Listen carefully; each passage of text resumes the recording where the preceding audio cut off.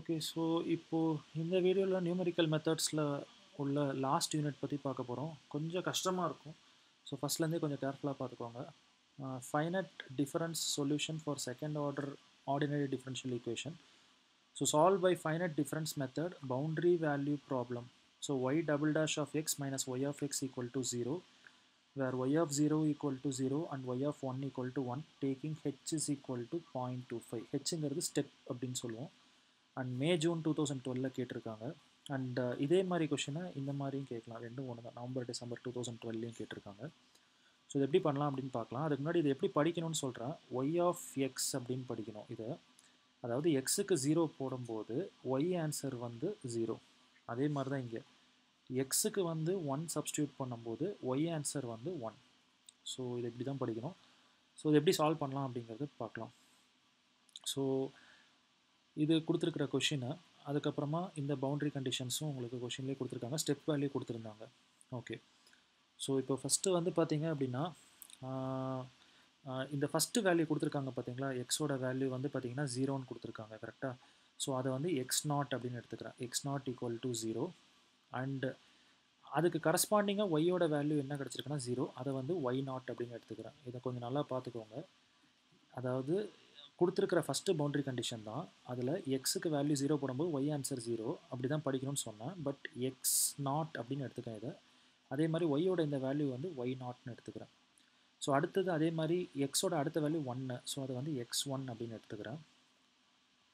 Sorry, x1 x2 x3ன்னு வரும். நான் உங்களுக்கு எப்படின்னு சொல்கிறேன். இப்போ எக்ஸ் நாட்டும் ஒய் நாட்டும் கிளியராக இருக்கும் உங்களுக்கு. இப்போது ஸ்டெப் சைஸ் என்ன சொல்லியிருக்காங்க அப்படின்னு பார்த்தீங்கன்னா 0.25. இப்போ எக்ஸ் நாட் அப்படிங்கிறது தான் முதல் எக்ஸ் வேல்யூ. அது எவ்வளோனா 0. ஸோ அப்போ x1 வேணும் அப்படின்னா இதிலேருந்து ஒரு 0.25 ஆட் பண்ணிக்கிறோம் முன்னாடி வேல்யூலேருந்து. அப்போ 0 + 0.25னா 0.25 வந்துடும். அடுத்தது x2 வேணும் அப்படின்னா இந்த 0.25லேருந்து ஒரு 0.25 ஆட் பண்ணிக்கிறோம். ஸோ அப்போது 0.5 ஆயிரும். அதே மாதிரி வந்து பார்த்திங்கன்னா x3. ஸோ x3 வேணும் அப்படின்னா இதுக்கு முன்னாடி உள்ள வேல்யூ 0.5லேருந்து ஒரு 0.25 ஆட் பண்ணிக்கிறோம். அப்போ 0.75 வந்துடும். நெக்ஸ்ட்டு வந்து x4. ஸோ அது வந்து பார்த்திங்கன்னா இதுக்கு முன்னாடி இருக்க வேல்யூ வந்து 0.75. அதுலேருந்து ஒரு 0.25 ஆட் பண்ணோன்னா 1 அப்படின்னு வந்துடும். ஓகே. ஸோ இப்போ பார்த்தீங்கன்னா இங்கே உங்களுக்கு 1 கொடுத்துருக்காங்க எக்ஸோட வேல்யூ. அப்போ இது என்னவாக இருக்கும் அப்படின்னு பார்த்தீங்க அப்படின்னா x4. அண்ட் அதோட கரஸ்பாண்டிங் ஒய் வேல்யூ வந்து 1ன்னு கொடுத்துருக்காங்க. அதை வந்து y4ன்னு எழுதிக்க போகிறோம். ஸோ அப்போ x4 ஆன்சர் 1ன்னு தெரியும், y4 ஆன்சர் 1ன்னு தெரியும். ஓகேவா. நீங்கள் வாட்டிக்கு இதை ஒன்றே x1 x2 அந்த மாதிரி எடுத்துறாதீங்க ஏதாவது. ஏன்னா x0 இங்கே கொடுத்துருக்காங்க. அடுத்த வேல்யூ என்னங்கிறது நம்ம ஸ்டெப் வேல்யூ வச்சு தான் டிட்டர்மைன் பண்ணணும். ஸோ இப்போதைக்கு நமக்கு x1 வந்து 0.25 தெரியும், x2 வந்து 0.5 தெரியும், அண்ட் x3 வந்து 0.75 தெரியும், அண்ட் x4 வந்து 1. பார்த்தீங்கனாலே தெரியும் 0லேருந்து ஒவ்வொரு 0.25 ஆட் பண்ணிகிட்டே போன மாதிரி வந்திருக்கு. நமக்கு ஒயில் என்ன தெரியும்னா y0 தெரியும், y4 தெரியும், பட் y1 y2 y3 இது எதுவுமே தெரியாது. ஸோ இதெல்லாம் தான் நம்ம வந்து இந்த ஃபைனட் டிஃபரன்ஸ் மெத்தட் யூஸ் பண்ணி நம்ம கண்டுபிடிக்க போகிறோம். ஸோ என்ன எப்படி பண்ணலாம் அப்படின்னு பார்த்தீங்க அப்படின்னா சென்ட்ரல் டிஃபரன்ஸ் ஸ்கீம்னு சொல்லுவாங்க. அதை யூஸ் பண்ணி நம்ம பண்ணலாம். Y double dash of X minus Y of X equal to 0. இப்போ என்ன பண்ணுறோம் அப்படின்னா இதை ஃபார்முலாவாக ஞாபகம் வச்சுக்கிட்டாலும் ஓகே. இப்போது ஐ அப்படின்னு ஒரு நோட் இருக்குது அப்படின்னா அதுக்கு முன்னாடி வேல்யூ வந்து பார்த்திங்கன்னா ஐ மைனஸ் 1 இருக்கும். அதுக்கு அடுத்த வேல்யூ வந்து பார்த்திங்க அப்படின்னா ஐ ப்ளஸ் 1 இருக்கும். கரெக்டாக. ஸோ இந்த ஐ மைனஸ் 1 ஒரு டைம் எழுதியிருப்பாங்க பாருங்கள். ஒய் சஃபிக்ஸ் ஐ மைனஸ் 1. அதுக்கப்புறமா இந்த ஐ ப்ளஸ் 1 ஒரு டைம் எழுதிக்கணும். பார்த்தீங்கன்னா தெரியும் ஒய் சஃபிக்ஸ் ஐ ப்ளஸ் 1. அதுக்கப்புறமா வந்து இந்த நடுவில் இருக்கிற வேல்யூக்கு வந்து வெயிட்டேஜ் 2 டைம்ஸ் கொடுக்கணும். ஸோ அதை கொடுத்துருப்பாங்க 2yi, ஆனால் அது மைனஸில் போட்டுக்கணும், டிவைடட் பை h². அதுக்கப்புறமா ஸோ இப்போ நம்ம இதை எழுதிட்டோம் மைனஸ் மறுபடியும் ஒய் ஆஃப் எக்ஸுக்கு பதில் ஒய் ஆஃப் ஐ அப்படின்னு போட்டு ஈக்குவல் டு 0. ஓகே. இப்போ நமக்கு ஹெச்சோட ஆன்சர் வந்து கொஷின்லேயே கொடுத்துருக்காங்க step size 0.25ன்னு. So H square பண்ணணும். ஸோ அப்போ இந்த வேல்யூவை ஸ்கொயர் பண்ணோம் அப்படின்னா நமக்கு இந்த ஆன்சர் கிடைக்குது. ஸோ இதை கொண்டு போய் நம்ம h² பதிலாக நம்ம சப்ஸ்டியூட் பண்ணிடலாம். ஓகே. சப்ஸ்டியூட் பண்ணதுக்கப்புறமா நம்ம என்ன பண்ணுறோம் அப்படின்னா எல்சிஎம் எடுக்கிறோம். ஸோ இப்போ இந்த 3 டேர்முக்குமே பார்த்தீங்க அப்படின்னா கீழே வந்து டினாமினேட்டர் வந்து இதே தான். ஆனால் இந்த ஒய்ஐக்கு வந்து பார்த்தீங்கன்னா கீழே வந்து டினாமினேட்டர் வந்து 1. ஸோ அப்போ என்ன பண்ணலான்னா இந்த 0.0625 தூக்கி இந்த இடத்துல மல்டிப்ளை பண்ணலாம். அப்புறம் ஹோல் டிவைடட் பை மறுபடியும் இதே வேல்யூவை நம்ம சப்ஸ்டியூட் பண்ணிடலாம். கிராஸ் மல்டிப்ளை பண்ண சொல்கிறேன். அதாவது இந்த வேல்யூவை இங்கே மல்டிப்ளை பண்ண சொல்கிறேன். இந்த 1ங்கிறத இங்கே ஃபுல்லாக மல்டிப்ளை பண்ண சொல்கிறேன். அப்போது 1ஆல் இந்த 3 டேர்மே மல்டிப்ளை பண்ணிங்கன்னா திருப்பி அந்த 3 டேர்ம் தான் வரப்போகுது. ஹோல் டிவைடட் பை திருப்பி இந்த ரெண்டையும் மல்டிப்ளை பண்ணோம். அப்போ 1 இன்ட்டு 0.0625 அப்படின்னா திருப்பியும் அதே ஆன்சர் வந்துடும். இந்த ஸ்டெப் வந்து கொஞ்சம் புரியுதான்னு நல்லா பார்த்துக்கோங்க. இது புரிஞ்சிருச்சு அப்படின்னா மொத்த இதுவுமே ஈஸியாயிரும். ஓகேவா? ஸோ மறுபடியும் சொல்கிறேன் பாருங்கள். ஒய்ஐ பை 1 இருக்குது. ஸோ இந்த 1ஆல் இந்த 3 டேர்மையும் மல்டிப்ளை பண்ணணும். இந்த 0.625ஆல் இந்த டேர்மை மல்டிப்ளை பண்ணணும். டிவைடட் பையில் இது ரெண்டையும் சேர்த்து மல்டிப்ளை பண்ணி போட்டுருணும். ஈக்குவல் டு அந்த 0 அப்படியே கேரி ஃபார்வர்ட் ஆகி வருது. இப்போ நம்ம என்ன பண்ணலாம்னா இதை மறுபடியும் இந்த சைடு அமிச்சிடலாம். அமிச்சிட்டோம் அப்படின்னா 0 ஆயிரும். ஸோ அப்போ வெறும் இந்த நியூமரேட்டர் ஆன்சர் மட்டும் இருக்கும் ஈக்குவல் டு 0. ஸோ அதுதான் இந்த ஸ்டெப்பு. இது வரைக்கும் புரிஞ்சிருக்கும் அப்படின்னு நினைக்கிறேன் உங்களுக்கு. இப்போ நம்ம வந்து இந்த ஐங்கிற நோடுக்கு பதிலாக 1 2 3 அப்படிங்கிற வேல்யூ சப்ஸ்டியூட் பண்ணிட்டு போனோம் அப்படின்னா நமக்கு ஈக்குவேஷன்ஸ் கிடைக்கும். So first I is equal to நான் வந்து ஐ இஸ் ஈக்குவல் டு 1 அப்படிங்கிறத நான் சப்ஸ்டியூட் பண்ணுறேன் அப்படின்னு வச்சுக்கோங்க. இங்கே வந்து பார்த்தீங்கன்னா 1 மைனஸ் 1 அப்படின்னா 0ன்னு வந்துடும். அப்போ ஒய் நாட்.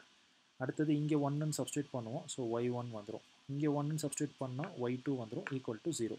ஸோ இது ஒரு ஈக்குவேஷன். அடுத்தது ஐக்கு பதிலாக 2ங்கிறத இதே ஈக்குவேஷனில் சப்ஸ்டியூட் பண்ணுறேன். ஸோ இங்கே 2 சப்ஸ்டியூட் பண்ணனா 2 மைனஸ் 1 1. அடுத்தது இங்கே ஒரு 2 சப்ஸ்டியூட் பண்ணுவேன். So Y 2. இங்கே ஒரு 2 சப்ஸ்டியூட் பண்ணனா ஒய் 3 ஈக்குவல் டு 0. அடுத்தது ஐக்கு பதிலாக 3 சப்ஸ்டியூட் பண்ணுறேன். ஸோ அதே மாதிரி ரீஅரேஞ்ச் ஆகி ஈக்குவேஷன்ஸ் வந்துருச்சு. ஸோ இப்போ நம்ம இந்த 3 ஈக்குவேஷனையுமே வந்து பார்த்திங்க அப்படின்னா நம்ம சால்வ் பண்ணணும். எப்படி சால்வ் பண்ணணுங்கிறத சொல்கிறேன். இப்போ இதுக்கு முன்னாடி நமக்கு ஒரு சில வேல்யூஸ் எல்லாம் தெரியும். ஒய் நாட்டும் ஒய் 4ம் தெரியும் கரெக்டாக. ஸோ வேல்யூ இருக்கிறத வந்து ரைட் ஹேண்ட் சைடில் வச்சுக்கிற மாதிரி ஈக்குவேஷனை மாற்றிக்கோங்க. இப்போது ஒரு எக்ஸாம்பிளுக்கு சொல்லணும் அப்படின்னா இங்கே நமக்கு ஒய் நாட் இருக்குது கரெக்டாக. ஸோ இந்த வேல்யூ நமக்கு தெரியும் முதலையே. அதே மாதிரி இங்கே ஒய் 4 இருக்குது, இதுக்கும் வேல்யூ தெரியும். ஸோ இந்த ஃபஸ்ட் ஈக்குவேஷனை நான் எப்படி எழுத சொல்கிறேன் அப்படின்னா உங்களுக்கு மைனஸ் 2.0625 ஒய் 1 ப்ளஸ் ஒய் 2. ஆனால் அதை ஒய் 3 டேர்மே இல்லை. அப்போது 0 Y 3 equal to minus Y நாட்டும் வந்துடும் கரெக்டாக. ஓகே, அதாவது ஒய் நாட்டை நான் அந்த சைடு எடுத்துகிட்டு போகிறேன். ஏன் எடுத்துகிட்டு போகிறேன்னா வேல்யூ இருக்கிறத மட்டும் நம்ம ரைட் ஹேண்ட் சைடில் வச்சுக்க சொல்கிறேன். ஸோ இப்போ பார்த்தீங்க அப்படின்னா ஒய் நாட்டுக்கு வேல்யூ இருக்குது. ஸோ அதனால தான் அதை அந்த சைடு எடுத்துகிட்டு போனேன். அதுக்கு ஆன்சர் வந்து பார்த்தீங்க அப்படின்னா 0. ஸோ நம்ம 0 அப்படிங்கிறது இங்கே சப்ஸ்டியூட் பண்ணிக்கலாம். இது மொதல் ஈக்குவேஷன். இந்த ஈக்குவேஷனை நான் அதே மாதிரி எழுதணும் அப்படின்னா எனக்கு இதில் ஒய் 1ம் தெரியாது, ஒய் 2ம் தெரியாது, ஒய் 3யும் தெரியாது. அப்போ இதை வந்து அப்படியே நம்ம வச்சுக்கலாம், ஒரு பிரச்சனையுமே கிடையாது. அடுத்து இந்த ஈக்குவேஷனில் பார்த்தீங்கன்னா ஒய் 4க்கு எனக்கு ஆன்சர் தெரியும். ஸோ அதை நான் அந்த சைடு கண்டிப்பாக கொண்டு போகணும். ஸோ அப்போது இந்த ஈக்குவேஷன் எழுதும்போது கேர்ஃபுல்லாக எழுதுங்க. ஃபஸ்ட்டு ஸ்டார்டிங் டேர்ம் என்ன இருக்குன்னு பார்த்தீங்கன்னா ஒய் 2 இருக்குது, ஆனால் ஒய் 1 வந்து இல்லை. ஸோ அப்போ எப்படி எழுதிக்கணும்னா 0 ஒய் 1 அப்படின்னு போட்டுக்கணும். அடுத்தது ப்ளஸ் ஒய் 2. அடுத்தது வந்து பார்த்தீங்க அப்படின்னா minus 2.0625 Y 3 equal to minus Y 4 கரெக்டாக. ஓகே, இப்போ நமக்கு ஒய் 4ஓட ஆன்சர் வந்து பார்த்தீங்க அப்படின்னா கொஷின்லேயே கொடுத்துருக்காங்க. ஒய் 4ஓட ஆன்சர் வந்து பார்த்தீங்கன்னா 1. நம்ம அதை முன்னாடியே கண்டுபிடிச்சி எழுதிட்டோம். ஸோ அதை வந்து நான் இந்த இடத்துல சப்ஸ்டியூட் பண்ணிப்பேன்.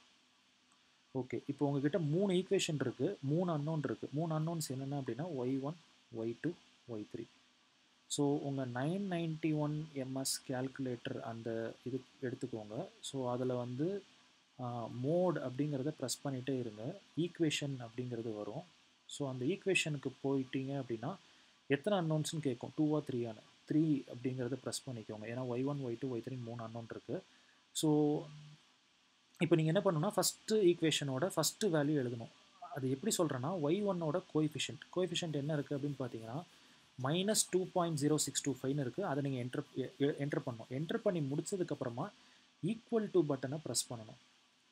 அடுத்தது அதுவே பி அப்படின்னு கேட்கும். ஸோ அப்போ வந்து அடுத்த இதோட கோஎஃபிஷியன்ட் ஒய் 2ஓட கோஎஃபிஷியன்ட் என்ன அப்படின்னு பார்த்தீங்கன்னா 1 ப்ளஸ் 1 தான். ஸோ அதை நீங்கள் என்ட்ரு பண்ணிவிட்டு அதே மாதிரி ஈக்குவல் டுவை ப்ரெஸ் பண்ணணும். அடுத்தது வந்து பார்த்தீங்க அப்படின்னா ஒய் 3. ஆக்சுவலாக இந்த ஈக்குவேஷனில் இல்லாததுனால தான் நான் 0 ஒய் 3ன்னு போட்டிருக்கேன். நீங்கள் என்ன பண்ணணும் அப்படின்னா 0ங்கிறத என்ட்ரு பண்ணிவிட்டு மறுபடியும் ஈக்குவல் டு ப்ரெஸ் பண்ணணும். ஈக்குவல் டு ப்ரெஸ் பண்ணிங்க அப்படின்னா அடுத்த ஈக்குவேஷனுக்கு கேட்கும். ஸோ திருப்பி அதே மாதிரி. ஸோ அப்போ 3 ஈக்குவேஷன்லையுமே ஃபஸ்ட்டு டேர்ம் ஒய் 1னா ஒய் 1 தான் இருக்கணும். இல்லாத பட்சத்தில் 0ன்னு போட்டிருக்கணும். ஆனால் அடுத்தது ஒய் 2 அதே மாதிரி ரெண்டாவது இது. அடுத்தது மூணாவது டேர்ம் வந்து பார்த்திங்கன்னா ஒய் 3. இந்த மாதிரி போட்டு என்ட்ரு பண்ணிங்க அப்படின்னா இந்த 3 ஈக்குவேஷன்லையும் நீங்கள் மேனுவலாக சால்வ் பண்ண வேணாம், டேரெக்டாக சால்வ் பண்ண ஆன்சர்ஸே வந்து உங்களுக்கு கிடச்சிரும். இதை சால்வ் பண்ணி பாருங்கள். இதில் ஏதாவது டவுட்ஸ் இருந்தது அப்படின்னா கேளுங்க, கமெண்ட் செக்ஷன்லையோ இல்லை கால் பண்ணியோ கேளுங்க. ஸோ உங்களுக்கு அதுக்கப்புறமா ஃபர்தராக நான் சொல்கிற எல்லா கொஷின்ஸுமே வந்து உங்களுக்கு புரிய ஆரம்பிக்கும். Okay, thank you.